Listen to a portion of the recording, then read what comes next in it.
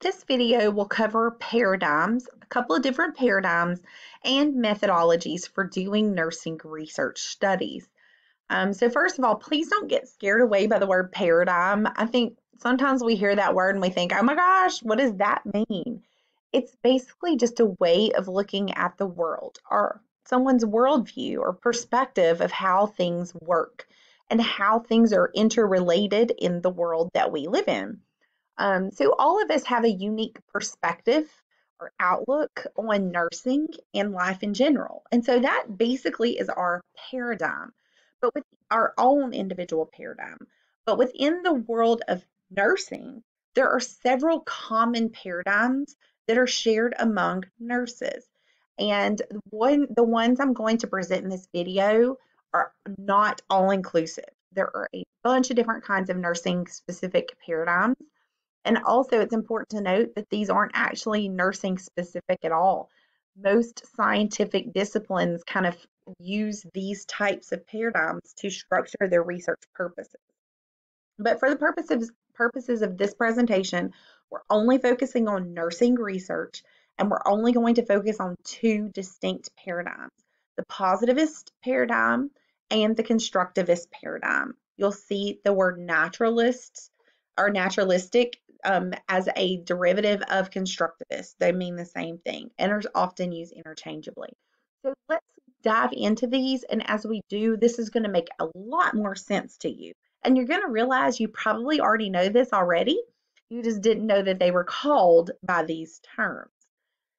So first of all, what in the world is a positivist or a positivistic paradigm?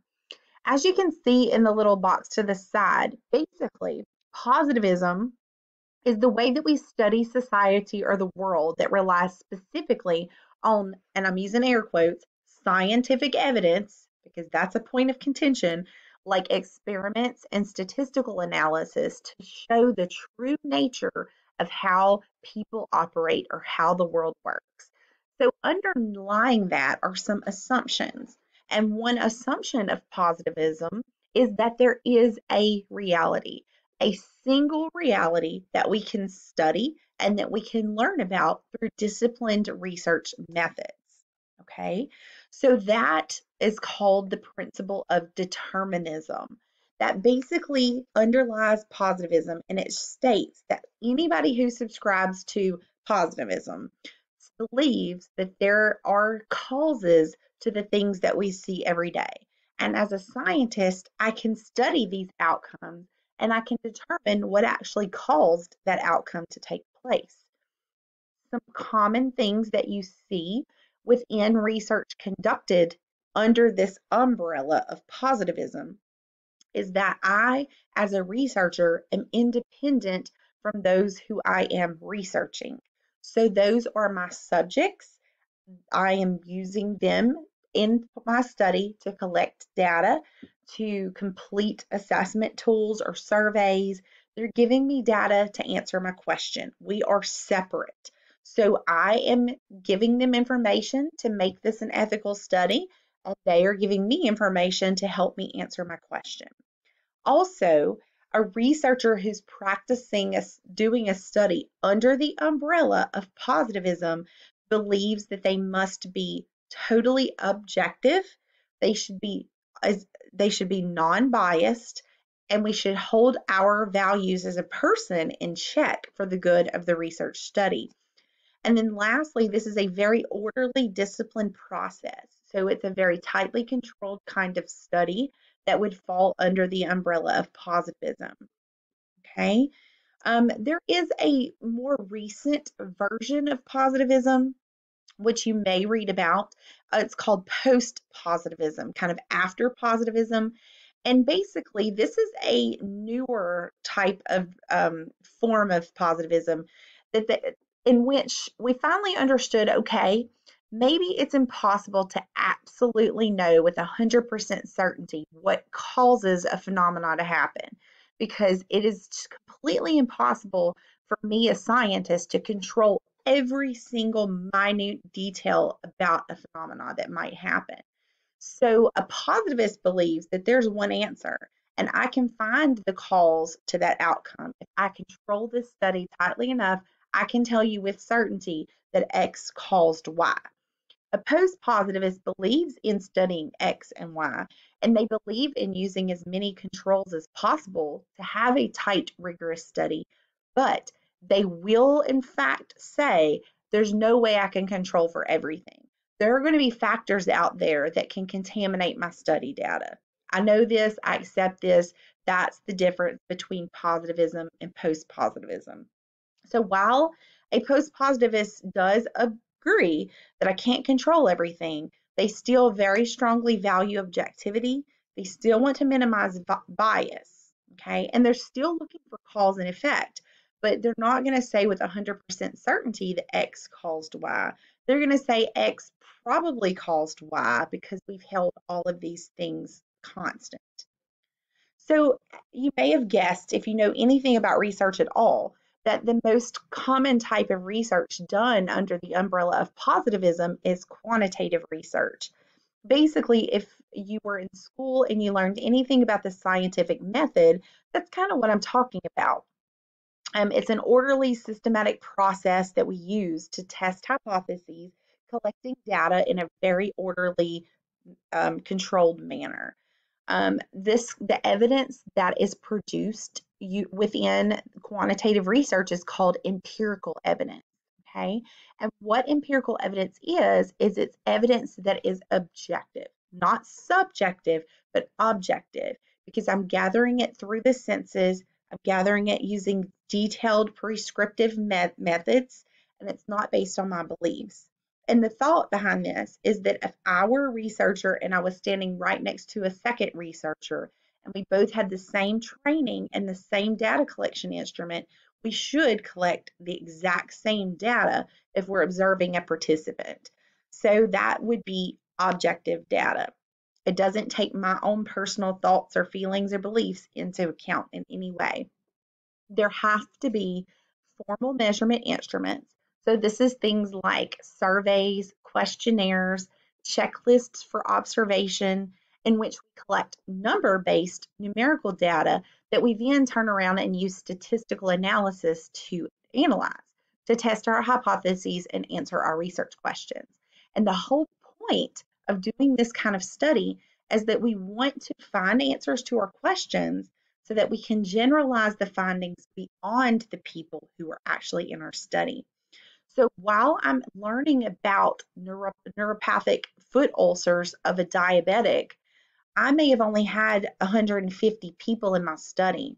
But what I hope to find by studying those 150 people is generalizable data that I can generalize beyond to other type 2 diabetics with neuropathic ulcers, not just the 150 people in my study. So no research is perfect, and no research is necessarily better than the other, as you're going to learn about in a little bit. There are problems and potential biases with all of these types of research we're going to talk about today.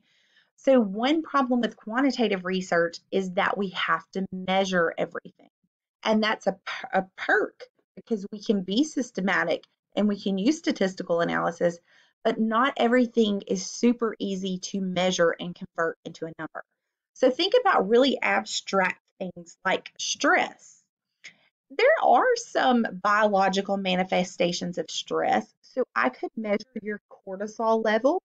I could do that through serum cortisol, or I could swab the inside of your cheek. I can look at your changes in vital signs like your pulse or your blood pressure, or look for any kinds of nervous tick or sweating. But I mean, that's not always super easy to do. So could there perhaps be a survey or a questionnaire where we ask people to rate their current level of stress or their level of stress over the past week or the past academic term if it's in a college or university setting? Burnout, again, it's very abstract. What does that even mean? And how can I measure that to turn that into a number? The same could be said with resilience or perfectionism or a ton of different concepts that we can study, but we just have to define how we're going to measure it systematically to where it can be converted into a number. It can be done, but that is a challenge that is inherent with quantitative research. And lastly, this is a very narrow focus of research in a very controlled situation. And that doesn't necessarily lend itself to every kind of question we want to know as a nurse. So, for example, can an attitudes about foster parenting survey, let's say there's 20 questions on that survey, will that paint a full holistic picture of all of the complex factors that surround the decision to become a foster parent? And you could definitely say the answer to that would be no. So, would we necessarily want to do a quantitative study if that's the kinds of things we're wanting to learn about? Is what factors go into deciding to be a foster parent? Maybe that question would be better served using a different type of research methodology. And that kind of study would fall under the constructivist paradigm. So we had the umbrella or paradigm of positivism that says there's an answer, we can find it, and we can control things so we can find cause and effect. Constructivists say, not so fast. All of us are different. We all have different realities or understandings of the world. So, what I believe to be true may not be exactly what you believe to be true. And there's no way we can study it as a phenomenon to where we'll find one answer that fits everyone. A constructivist would say that that would not be possible. They say that reality is individualized and it's situated within a context. And we can't just get a person under a microscope and study them and understanding them holistically because they are situated within the environment and the context. So that kind of falls under the principle of relativism. So we had determinism under the umbrella of positivism. So under this umbrella is relativism, which means the truth or reality is relative. It depends on the person, it depends on the context. So there's no one truth that we can discern by reading, by studying people. Instead, we're going to understand a broader context that's situated within the person and the environment. Um, as opposed to the researcher being separate, the researcher is very thoroughly interacting with the people who are being researched. Usually, this is going to be in-depth interviews or in-depth unstructured observations of people to see what they do and how they respond to different situations. And also very different from the other kind of positivism is that the researchers are, it's okay to have your values. It's okay to be subjective because that's actually desirable in order for us to understand how all of everyone's truths fit together into different patterns. So, as you may have guessed, this is definitely not quantitative research. This is more qualitative research, which focuses on understanding the experience as it's lived by each individual through different collection and analysis of narrative or subjective data. So, it's going to be audio recorded or typed notes of interviews that we've done with people. And what that does is it actually shows us holistically the story behind what people do and the decisions that they make that can't be boiled down by into a 20-item survey. We're getting a bigger, richer story and understanding people's experiences as they've lived them and understood them. So it does give us in-depth narrative information that's grounded in the real life experiences of the people who are providing us data. We don't get numbers, we get words and stories. So again, there are problems with this type of research as well. First and foremost, the human is the research instrument. So we don't have a 20-item survey. Instead, we have a researcher who's asking questions, and we have a human participant who's answering the questions. And both researcher and participant bring biases into this to the study, and they bring their own unique worldview. And while that's important, we're fallible. So therein, this is a fallible type of research, as is every other kind of research. Also, this is important to realize, and you may have heard this before, depending on where you've gone to school or what courses you've taken, but not everyone in the scientific community, inside and outside of nursing, values or respects qualitative research because of the subjectivity. So if you've been taught the scientific method and that is true science, then you've probably heard that this kind of research isn't real science.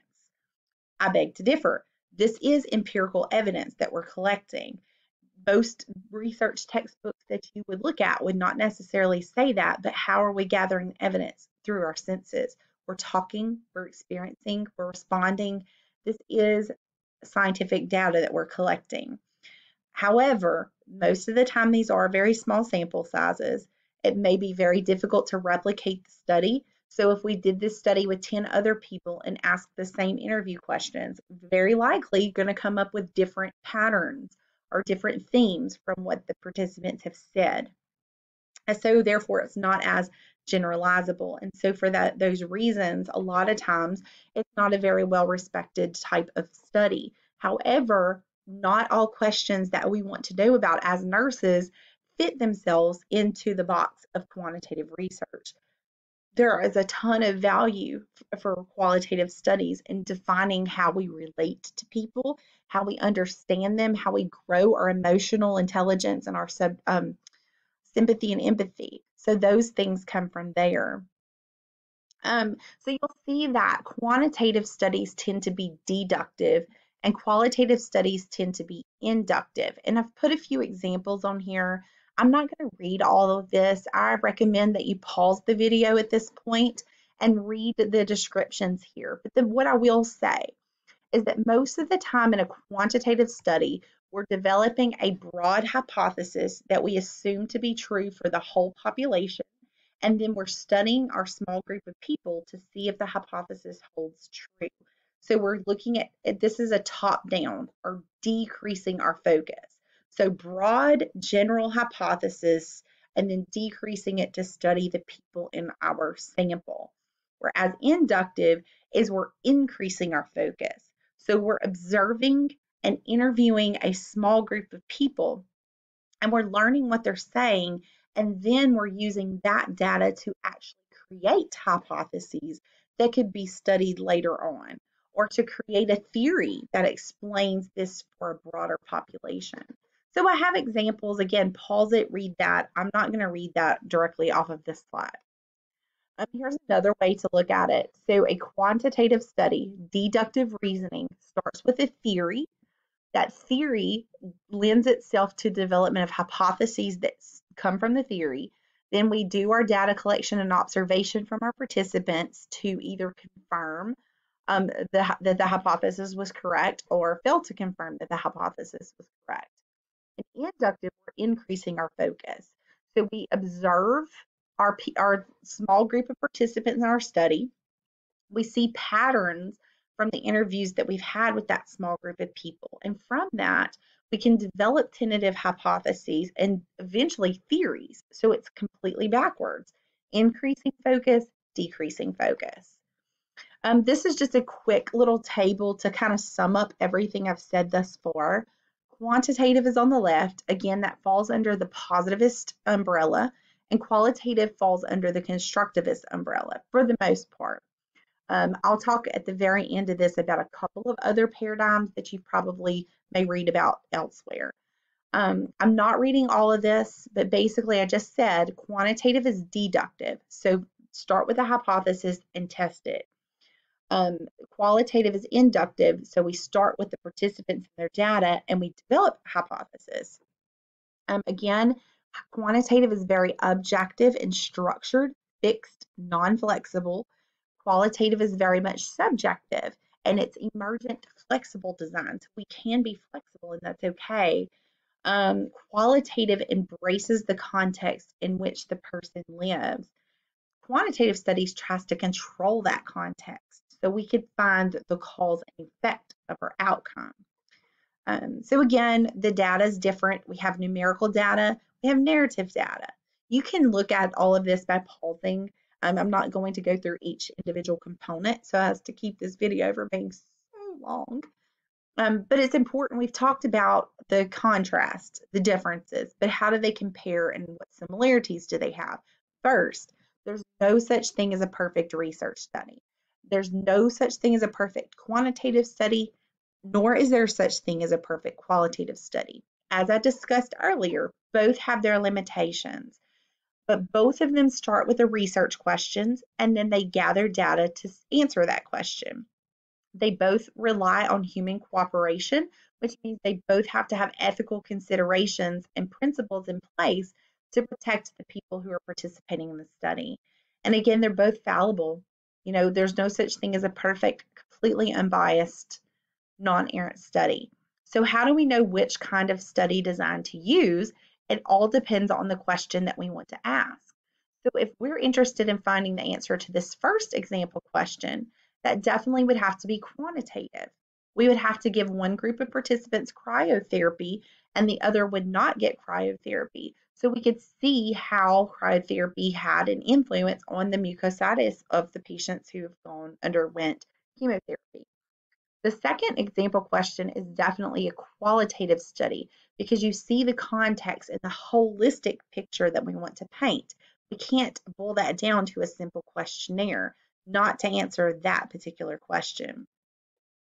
So here are some examples. These are actual journal article, research article titles. And most of the time, if you read an article title, you can discern, for the most part, whether it was quant or qual. So the lived experience of parental caregiving to a dying child, that's very context specific. We're not going to be able to do a survey and get the full picture to that question. So that would be qualitative.